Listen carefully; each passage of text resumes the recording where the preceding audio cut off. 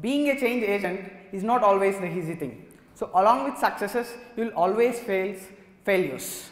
So under those tough situations, we tend to give up. So but it's all about how we react to the external circumstances. We may not be able to control those external circumstances, but what actually is in our control is our reaction towards them, is our response towards those external circumstances. So I have learned this during my first D Challenge workshop. So during that time, there were so many people interested in the workshop. So we had to divide ourselves into a smaller groups of 3 teams. So that we could accommodate 72 people.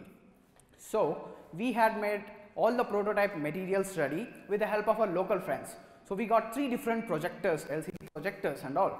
And we have also got the speakers. Everything was right. So a lot of preparations went in for that workshop and all. So the D-day came, 4 o'clock the workshop was supposed to start. At 3:30 p.m. we have lost access to the space. We found that one of our rooms was reserved for some other workshop. We didn't know what to do because the participants started coming and we can't tell them to go back, right? So instead of blaming on other people, blaming each other, what we did is, so we went to each and every classroom in the campus and we tried to find out some alternative. So we finally managed to find some room, but the room was not perfect, right? There were some technical issues. The internet was kind of slow and the projector was not proper. So but in spite of all those challenges, we still went ahead with the workshop. So after the workshop, during the debrief, we have learned 2 most important things. The first thing is, when you find some tough situations, challenging situations, instead of just blaming each other, talking too much, just stop talking and start working. You will find something. That may not be a perfect thing, but start working. And the second most important thing we learned that day was the importance of having an alternate plan, because we may never know that when your plan fails. So for the second D Challenge workshop, instead of booking 1 room per 1 workshop, I had booked 2 rooms. So many people came to me and they told, why are you simply wasting your time and energy on booking some other room? I told them, just wait, you'll understand.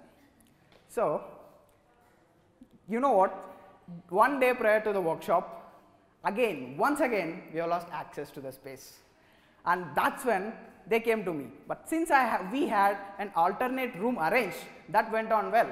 So in the 2 cases, we did not have control over the external circumstances.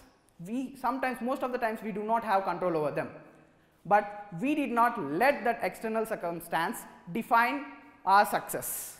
So do not change your perspective of external circumstances. Instead of thinking them as obstacles in your way, think of them as opportunities for you to become better change agents. So from then on, we were gaining a lot of confidence and trust from faculty members, because we were so resilient that we did not give up at any point of time. And even if something goes wrong, we always have an alternate plan.